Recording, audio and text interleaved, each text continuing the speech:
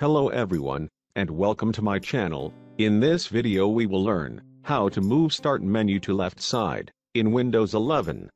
Microsoft has moved the Start menu to center in the new version of Windows 11. Some users like it, but there are a lot of users who are accustomed to always having a Start menu on the left. So Microsoft left you the ability to move the Start menu however you want. If you want to move Windows 11 Start menu to the left side, first, press the Start button. Then open the Windows 11 settings.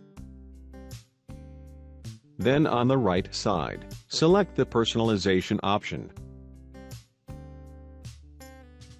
From the right side, scroll down, and select taskbar. Scroll down,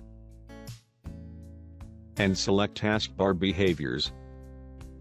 After clicking on the taskbar behaviors, you will see task alignment appear.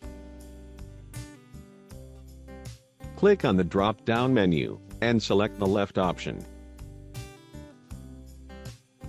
Immediately the Start menu will switch to the left side of the taskbar. You can change it at any time to the center again.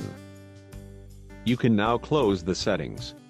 This is good for users who like the classic taskbar on the left. I hope the video is useful to you, and I hope subscribe to my channel. Thank you.